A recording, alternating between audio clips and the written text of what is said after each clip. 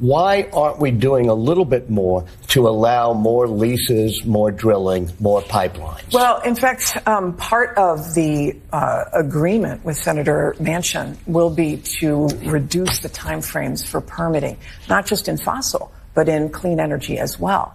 And honestly, unfortunately, the well-intended processes that have been put in place to allow any kind of access to federal lands or waters takes a huge amount of time.